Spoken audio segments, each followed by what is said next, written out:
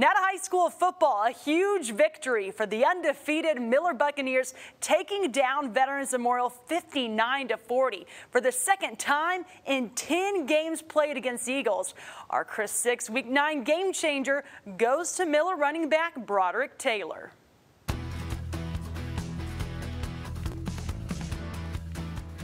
No, yes he does. He runs in untouched. Miller Jr. running back Broderick Taylor played the game of his life against Veterans Memorial, finding the end zone 5 times. I think it was probably one of the best games and most fun I've ever had. Taylor rushed for 155 yards and 3 touchdowns, surpassing his 1,000-yard season milestone. His favorite touchdown was his longest run for 79 yards. Just because I had a chance to run it all the way across the field.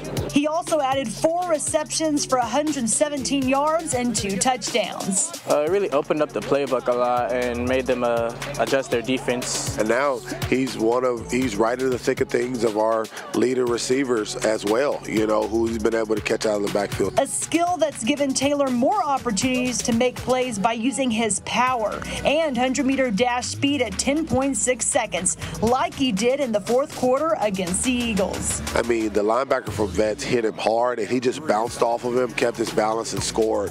I thought that was a pretty amazing run after the catch, and for him to show how strong he is even after contact, I thought that was a pretty amazing run. 10-5, he scores.